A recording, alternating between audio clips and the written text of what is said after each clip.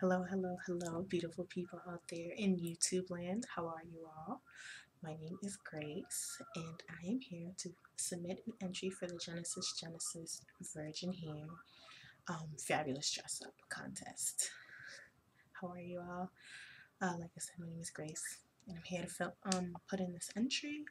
And I am not pretty new to YouTube. I've been a member for a while. I am actually I would declare myself a YouTube junkie. I love hair, I love skin, I love nails, I love taking care of yourself as a woman. And oh, I forgot to put my earrings on. I'm sorry, guys. Give me a second. So I'll put on my earrings. Like I said, I am a self-declared YouTube junkie. I love taking care of myself as a woman. I love hair, skin, and nails, and so I love watching other YouTubers, positive women who give a lot of advice on those things and help us along our journey. They have been a great deal of help to me, in fashion and hair and makeup and different things like that. And so I've actually also heard really great reviews about the Genesis Virgin Hair Company. So I thought, why not? This is my first video, but why not put in a video about the outfit I'm wearing, tell you all about my inspiration, tell you all where my outfit came from, and I hope you all like it, and I hope you'll enjoy watching it. So, as you all know, it is actually, I'm submitting my entry on September 11th. Yes, I know, guys. The contest ends tomorrow, but I thought, why not get in where I fit in? I actually found out about it not too long ago. So September's here, which means, unfortunately, summer is going bye-bye. And the fall is rolling in, followed by the winter. And I actually go to school in Boston, so it gets cold here pretty quickly.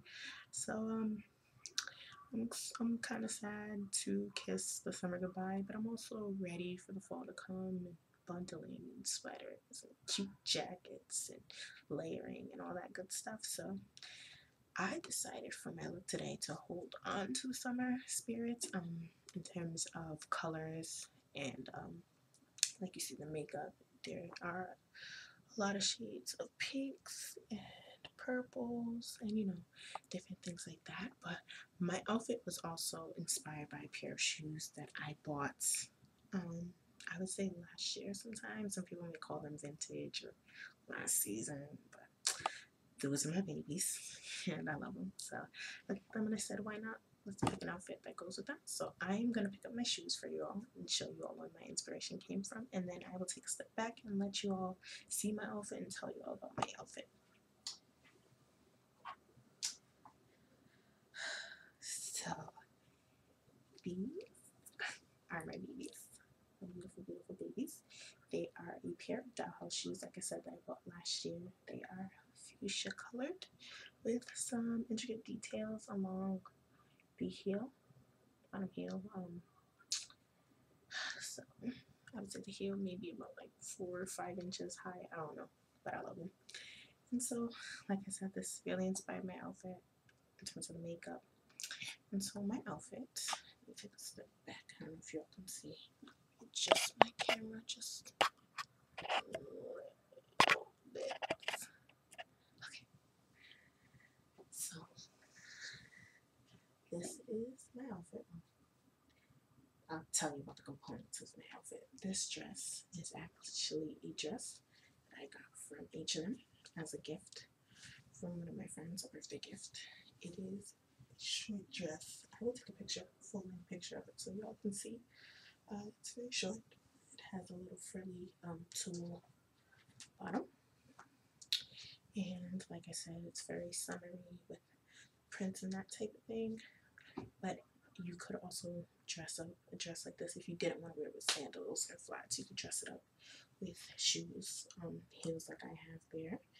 And also, if you also wanted to add a sophisticated air to the dress, after going to the movies or on your way to a date night with a boyfriend or significant other, or even out to a little girls' night dinner, whatever you want to do, you can also pair it with a sweater like I decided to do. This is a fuchsia sweater that I got from Charlotte Russe.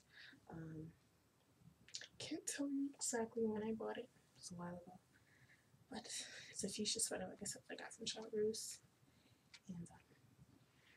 And I actually like to add this to the dress just because, yeah, not that the dress is immature, but you know, sometimes I have little issues wearing really short clothing, so I feel like it just makes it less, as you know, abrasive. People are like, why are you walking around? Why is she walking around with that little dress? So yeah, so I decided to pair this with it, and I kept my accessories to a minimum, just because you know I wanted the dress really to stand out, and the shoes are crazy by themselves, so you don't really, sometimes you don't need too much. And these are actually some button earrings that I got from just a little roadside jewelry store. I saw them and I thought they were really interesting looking and cool. I don't know if you can see the details. They kind of swirl just a little bit, so I thought they were cool, and I bought them. Not too much money. I think maybe $1, $2.